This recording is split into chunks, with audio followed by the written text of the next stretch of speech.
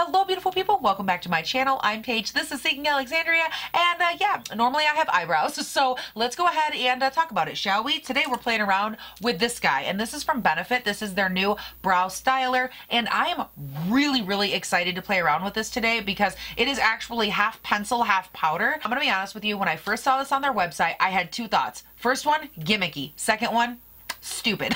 And it wasn't stupid in like a wow that's dumb, it was stupid in like a what the hell, why are we doing this? Like why isn't a pencil enough? You know what I mean? Like I had that kind of a feeling, and it reminded me a lot of when Urban Decay did their brow blade, and this is just absolutely fantastic. But when they came out with this, I was like, okay, I can get behind this. Like I can see where they're going. And anytime a product is released in the brow world that I'm just like, what in the hell? I feel like I really owe it to that product to pick it up and try it out. I actually did a full review of the Fenty one, which I will link up here, and you guys had such an amazing response to that video. You were so curious about it, and just knowing like, is it worth it? Let's talk amount of product, let's talk price, let's talk the applicator. I thought we would sit down and do the same thing with this little guy, because when it comes to brows, I feel like everyone is looking for something so different. Some people want a color gel, no gel. Some people want really dark and intense. Some people want light and fluffy, and some people like myself change what they want in their brow based on their makeup look. And for me, that was where this one really kind of struck my fancy, because even on the side of the box here,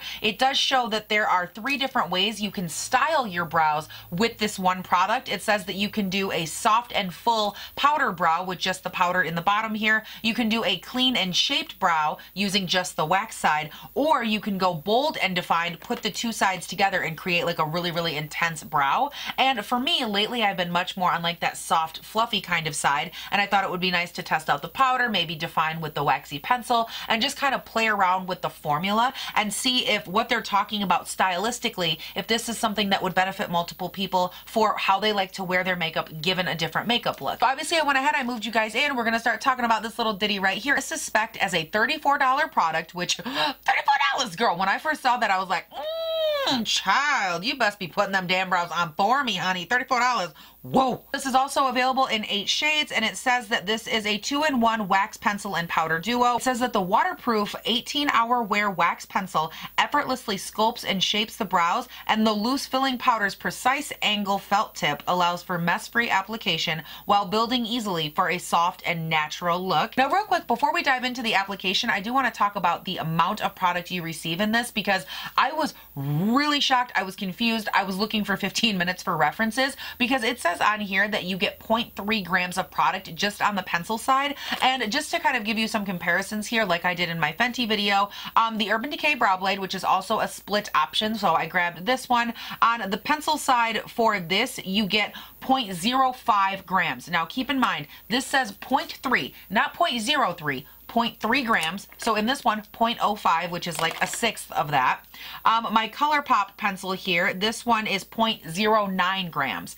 Again, 0.9, which isn't even 0.1. So that is less than a third of the amount of product that's in this Benefit pencil. And following ColourPop, we also have the NYX Micro Brow Pencil. This one also has 0.09. Then the last one I have here is the e.l.f. Brow Pencil, and this is the closest with 0.18 grams. And 0.18, given the other one is 0.3, this is just over half the amount of product. So all of that being said, I just wanted to point out that on the pencil side, you are getting a nice amount of product, and that's pretty rare when it comes to a dual-ended little thing right here. So let's also go ahead real quick and look at the powder side. This is just the little felt tip applicator here. And I'm just going to lightly dust some onto my hand. I grabbed this in shade 4, by the way, which is warm deep brown. So I thought it would work really well. When I bought this, I knew I was getting my hair done, so I made sure to get a little bit of a deeper color. I think with my old hair, I probably would have gone with 3.5 for reference, but I really like the consistency of this, and I like the fact that when you go in here and you pull it out, powder doesn't fluff everywhere. Like, it does a really nice job at sticking to the applicator, and when you apply it does build up a little bit as well, and the color is very even. Let's go ahead and dive into the actual product. I'm just kind of going through and I'm lightly defining the arch first. Well, that's actually kind of nice. Actually, you know what I should do is I should do one brow with the pencil and then one brow with the powder, just to kind of see how that side comes together. Because I'm really curious to see when they say light and fluffy, like how is it going to work on someone like me who doesn't have a lot of brow. Now, as far as application, this is applying very, very nice. It's not overly creamy, which is good. You don't want it to be overly creamy, because then you'll actually break off and lose a ton of product. My biggest issue is that I do have to pull a spoolie from somewhere else. This is just my e.l.f. spoolie on the other end of the e.l.f. one. But you will have to pull a spoolie if you're like me and you like to really work your product through and kind of shape your brow with it. You'll have to grab it from somewhere else. And now I'm just gonna go ahead and flick it in the upwards direction up here just to lightly fade in some brows. So right there is my preliminary brow with just the pencil. Now I'm gonna go ahead here, grab the powder, and I'm going to lightly kind of shape this side in. Oh wow, that kind of tickles. Oh, that feels funny. Oh my God, sorry. Whew. I'm starting off in a similar way that I did with the pencil, and I'm just shaping out the brow first, just to give me a little bit of definition here. Why, can somebody please explain to me, why is there a little ball bearing in there? What is this? I thought it would be in the powder to like break the powder apart. It's not, it's in here. Why?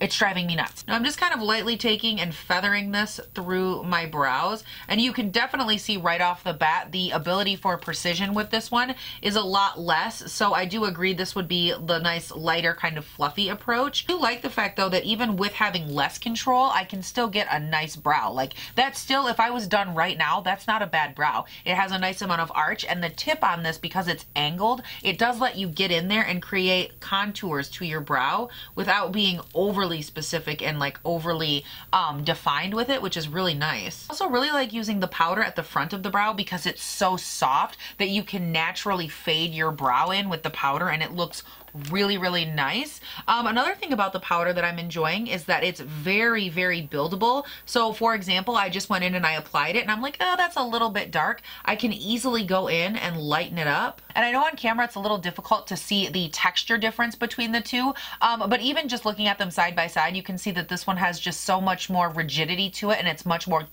like structured, versus the powder side, which has a nice kind of soft roundness to it. It has a nice soft tail. It's not overly defined. I'm just gonna take the powder on this side and just try to see.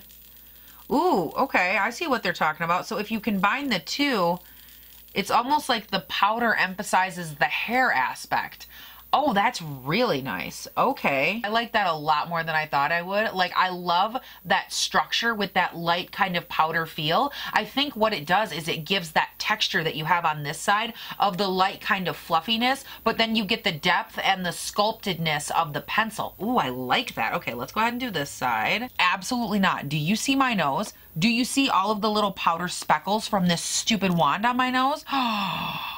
Mess free my patootie, you little jerk. I was literally just about ready to say, I'm really happy with how these complement each other, and I was going to compliment you, and then you did that to my nose. Oh, I am so not happy right now. Okay, so it only left a little bit of like that brown streaky powder kind of residue, but nothing too bad. So I'm not mad at it. It did wipe off. You can tell me down below, am I super weird? I have to go in, like I did my round one of brows, then I go in and I like to clean up the underside, and then once I've cleaned up the underside, I go in and I fix the arch. Like, I don't know what it is. I cannot get my arch correct until I've concealed the underside of my brow. Now from here, I'm just going to go ahead and apply a little bit of my ABH Dip Brow Gel here. You know what? Actually, I kind of feel like the powder and the pencil, it's almost like when you add this brow gel to it, and obviously you can use whatever brow gel you prefer, but it's almost like when you add the three together, it creates like a literal 3D effect for your brows.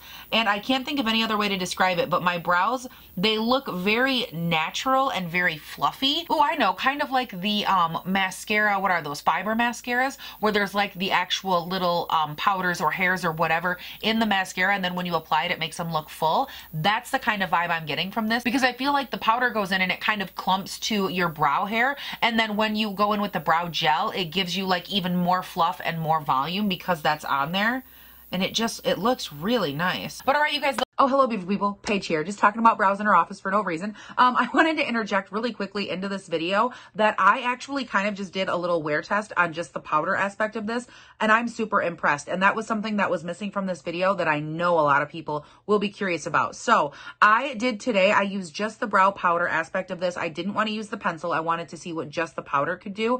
And not only did it go on beautiful, it gave me a really nice arch, good definition, no issues. I didn't conceal or anything. I just have the brows mascara mascara and a little balm on. And I have been wearing this all day. Like we're talking, I think at this point it's been like 10 hours on my eyes and none of it rubbed off. It's still completely perfect and I'm so impressed. And I just wanted to throw that out there. If you're like me, maybe you're normal to oily, maybe a little combo, and you're like, hey, I don't think a powder is going to last on my eyebrows. Like I think it'll just slough right off. It doesn't. It stays put so nicely. And I was really happy too with, while I was using it, the way that it manipulated with the dip brow gel on its own, I was still able to get that nice, light, fluffy kind of brow look and add a little bit of structure, but not too much. And I think for a day like today where I just wanted to have my hair up, a little brow, a little, you know, just a little bit of everything, but not be over the top, no complexion. I just wanted my skin to breathe, honey, because it needed to breathe. I wanted to add, I didn't want to keep you guys here sitting with me being a creep in my office forever. So I'm going to go, you guys go enjoy the rest of the video and get on with the show. Those are my thoughts on this here little mini review. I want to hear from you guys down below. What do you think of this product? Is it something you were curious about? Did you see it launch? I feel like this basically launched without anybody talking about it, which is so weird because Benefit, whenever they launch anything, especially brow related, I feel like people are just all up on that shit like piranhas and like nobody's talking about this. And of course, if you want to stick around and take a look at the rest of the things that are happening on this space right now, girl, we are filming so many videos today. There's going to be a foundation review. Obviously, we just did brows. You will have missed the Tarte Holiday Collection, and if you did, I will link that right up here, and that'll explain a little bit more to you as to what is happening and why it's all happening in one day. But if you want to see all of these things and more, be sure to subscribe and turn on your post notifications to this here YouTube channel. I do upload 5 videos a week, Monday, Tuesday, Wednesday, Thursday, Friday. They go up bright and early between 6 and 7 a.m. my time here in good old Northern Michigan. But you guys, I promise that is everything. Thank you all so much for watching. Please do not forget to have a great day, night, weekend, whatever it is when you're watching this, and I'll see you in the next one. Bye. It's nothing, Paige. It's not. It's a piece of cake. It's a piece of crumb cake. Wow, cake sounds real good. I'm so hungry. Is it dinner time? Wow. So many things just happened in my head. Wow. Hello, beautiful people. You are getting a nice amount of product, which I'm really, really happy about. There it is. Okay. So there's a rough, okay. So there's my preliminary oh my God.